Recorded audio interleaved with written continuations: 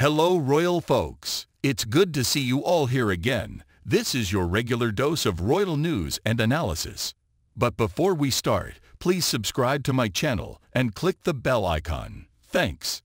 So now, picture this. Prince Harry, our favorite ginger royal turned California dreamboat, decides he's gonna save the planet. Noble, right?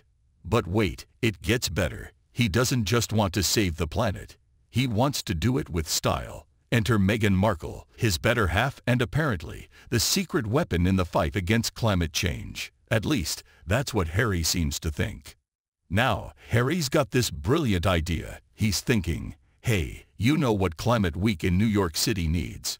A touch of Hollywood glamour, because nothing says serious environmental action like a former actress turned duchess, right? I mean, who needs actual climate scientists when you've got someone who once held a briefcase on Deal or No Deal? So our boy Harry rings up Dennis Francis, the big cheese, at the United Nations General Assembly. And let me tell you, this call must have been more awkward than a penguin at a formal dinner party. Harry's probably there, all excited, thinking he's about to drop the mic with this genius plan. Dennis, my man, I imagine he says, because in my head, Harry talks like a Mindy's rapper. I've got just the thing to spice up your climate week.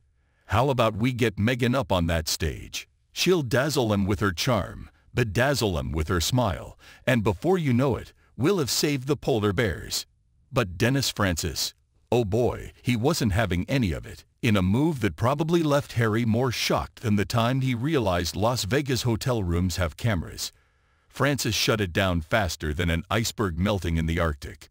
Now, let's pause for a moment and appreciate the absolute chutzpah of this move. Harry, bless his heart, thought he was offering the UN a golden ticket. In his mind, he was probably imagining crowds of young, impressionable activists hanging on Meghan's every word, ready to trade in their plastic straws for paper ones at a moment's notice. But Francis? He looked at this offer like it was a sea turtle being handed a plastic six-pack ring.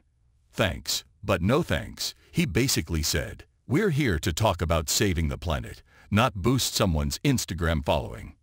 Ouch. Talk about a royal snub. This is the kind of rejection that'd make even Simon Cowell wince. But here's where it gets really juicy. Francis didn't just say no. He apparently emphasized that Climate Week was about substantive dialogue rather than celebrity allure. In other words, he basically told Harry, we're here to work, not to keep up with the Kardashians, Sussexes. Can you imagine the look on Harry's face? This is a guy who's used to people falling over themselves to accommodate him. I bet he was more confused than a vegan at a barbecue festival. And Meghan? Oh, to be a fly on the wall when Harry had to break the news to her. Sorry, darling. Looks like you won't be saving the world this week. Maybe try TikTok. But let's be real for a hot second. This whole situation is more complex than a climate model. On one hand, you've got to admire Francis for sticking to his guns. In a world where we're more likely to listen to a celebrity than a scientist, it's kind of refreshing to see someone say, nah, we're gonna stick with the experts on this one. On the other hand, you can't help but wonder if this was a missed opportunity. I mean, let's face it, Meghan Markle gets more press for changing her hairstyle than most climate scientists get in their entire careers. Could her star power have brought more attention to these crucial issues? It's the classic dilemma of our times, substance versus style. Do we need more glitz and glamour to get people to care about the planet? Or do we need to double down on the facts and figures? And let's not forget the elephant in the room, or should I say, the private jet on the tarmac. Harry and Meghan haven't exactly been poster children for low-carbon living. Remember all those flights they took while preaching about climate change. That's the kind of irony that'd make even Alanis Morissette raise an eyebrow. So maybe, just maybe, Francis was doing them a favor. Can you imagine the field day the press would have had if Meghan had shown up to talk about reducing carbon footprints right after stepping off a private plane? The memes would have broken the internet. But here's the thing that's really got me scratching my head. Why did Harry think this was a good idea in the first place? I mean, I get it. He's trying to make a difference. But surely he must realize that his wife, as lovely and charismatic as she is, isn't exactly a climate scientist. It's like he's playing some kind of royal version of Pokemon. Gotta catch all the causes. We've done mental health. We've done gender equality. Ooh, climate change. Gotta catch that one too. And poor Meghan, she must be feeling more sidelined than a bench warmer at the Super Bowl. First, she leaves behind her acting career. Then she leaves behind the royal family. And now she can't even get a gig talking about polar bears. Talk about a fall from grace. But let's zoom out for a second and look at the bigger picture. This whole kerfuffle is really a microcosm of a much larger issue, the role of celebrities in activism. It's a debate that's been raging longer than Harry's been growing that beard. On one side, you've got the folks who say celebrities can bring much-needed attention to important causes. And let's be honest, they're not wrong. When Leonardo DiCaprio talks about climate change, people listen. When Angelina Jolie visits a refugee camp, it makes the news. But on the other side, you've got the people who say that celebrity involvement trivializes serious issues. They argue that complex problems like climate change can't be solved with a catchy slogan and a photo op. And you know what? They got a point too. I mean, how many times have we seen a celeb get involved in a cause, only to move on to the next trendy issue a few months later? It's like they're treating global crises like fashion trends. Darling, climate change is so last season. This year, it's all about ocean plastics. So where does that leave us?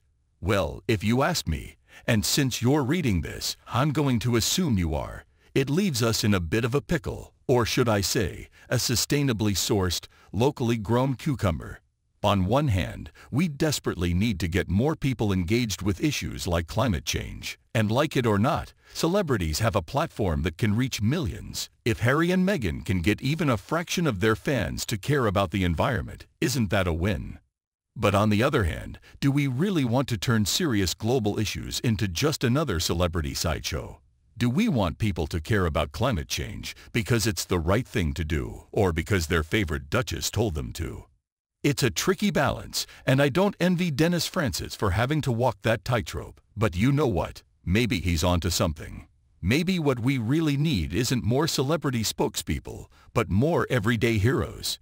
Think about it. For every Harry and Meghan, there are thousands of regular folks out there doing the hard work of fighting climate change. They're the ones installing solar panels, organizing beach cleanups, lobbying their local governments for greener policies. They're the ones making real change, one small step at a time.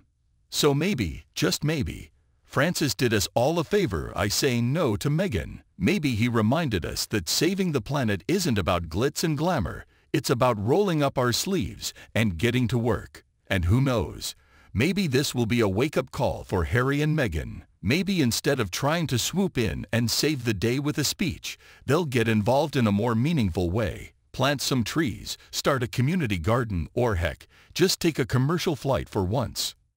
At the end of the day, climate change is bigger than any one person, royal or not. It's going to take all of us working together to make a difference. And while it might not be as exciting as a royal speech, that's the kind of star power our planet really needs. So what do you think?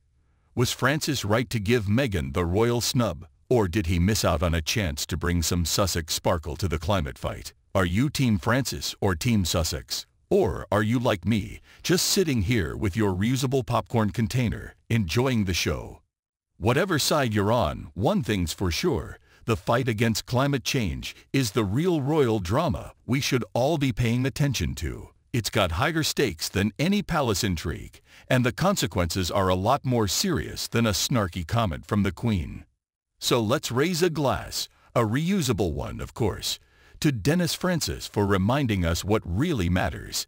And hey, Harry and Meghan, if you're reading this, and let's face it, you probably are, hey guys, don't let this get you down. There's plenty of room in the climate fight for everyone, even former royals and ex-actresses. Just maybe leave the speechifying to the experts next time, yeah. So stay tuned, my friends. Because if there's one thing I've learned from watching the royals, it's that the drama never stops. And neither do I. Until then, folks, thanks for watching. We'll see you again with some more fascinating news about the royal family. Thank you.